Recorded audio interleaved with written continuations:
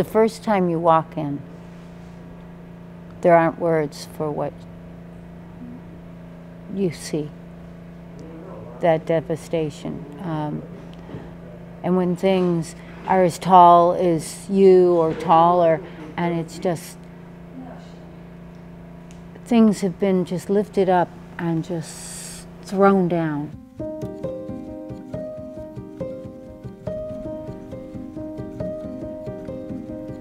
We had to fight our way through the door. Everything was just jammed over here. Then you go back outside and people would be walking around just in this daze and just going, I don't know what to do. The water in here was over 5 foot tall, and it took all this kind of equipment and made it kind of do like a big whirlpool.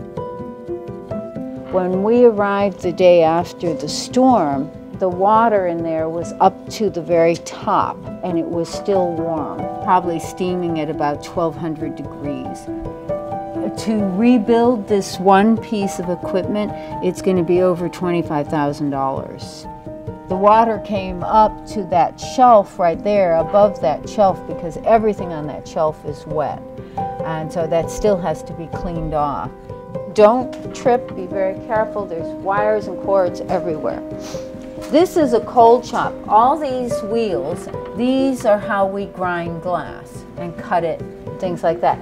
And that's a really good one because I had all the plant materials, so the dirt floated up and it gives you quite the water line.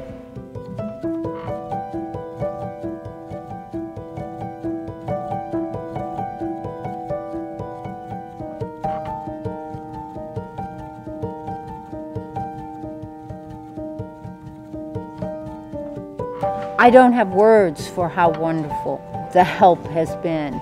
There is so much stuff. I mean, I'm sure when you go on the streets, you see all the stuff that just keeps coming out more and more. And we've had volunteers with bags and flashlights and coffee, and you name it, we've had it. And they fed us. They brought food the first few days when we just didn't have anything. We were just working in the dark down here. A disaster is like having death happen to you. And hopefully life is going to come back from that death.